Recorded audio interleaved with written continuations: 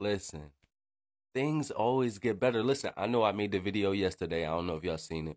Listen, at the end of the day, jobs gonna be jobs. They're gonna let people go, but I'm having a way better day. You feel what I'm saying? And what the fuck, bro? This is not my girlfriend, bro. I'm dating a broke guy, This and it really, really sucks dog.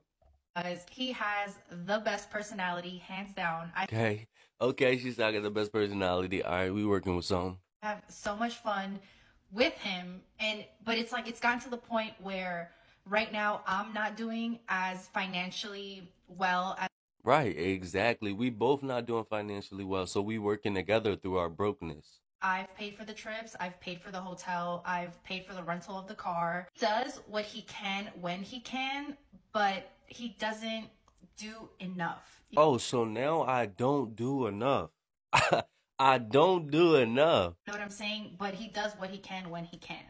But it's gotten to the point where it definitely sucks because I'm not doing as well financially. I can't afford to do things for two people. I can't even afford to do things just myself right now. So because I can't afford to do things for two, we actually don't do anything. We don't do anything. We don't do anything. I didn't just take you to McDonald's last Friday. Haven't done anything. Like, if I'm being for real, for honest, like in September for my birthday month, he does celebrate me around those times though. He does celebrate me around the holidays. He does celebrate me around my birthday. Exactly. Holidays, birthdays, you know what I'm saying? I remember I got her a Frozen DVD, you know that song, Let It Go. I'm about to let this relationship go if she keep talking about me on TikTok. This is crazy. But yeah, it's been October, November, December, January. So for the past 4 months, me and him, we just been like sitting ducks. It's all good. It's all good. And yeah, it sucks. Like, it's crazy because I don't think, like, I feel like females come on online and talk about, like, look what he bought me, look what he got me, look at where he took me. It's like the ones that are dating the broke men, we don't talk about it. But it's like, no, I mean, I don't know. There has to be like a conversation about it. And it really sucks because I feel like it's kind of getting to the point where if I'm not the breadwinner, or if I don't somehow make my life lead me up to making income for two, I don't think that I'm going to be able to be with this person. And it just really sucks because like I said, he has like the best personality, hands down. So I'm on here to ask, what do I do? And don't be too cold, like don't be too rude, you know what I'm saying? Because I had my narcissist ex-boyfriend who made way more money than I did, and you know, that wasn't the answer. Like, so it's no longer want to talk about my relationships problem, my relationship problems over TikTok, She said what she said. It is what it is.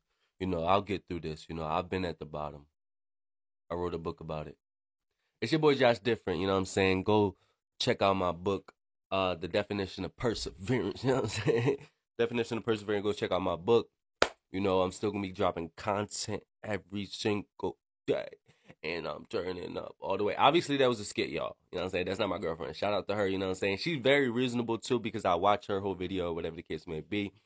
And comment below on what y'all think in regards to that situation, or regards to dating people. Somebody might be broke, your partner might be broke, whatever the case may be. I don't get into these relationship, talks too much. Because I feel like I'm an alien, but at the end of the day, I wanted to make humor out of my situation. But it's your boy Josh Different. I'm different, you different, we different. My bad.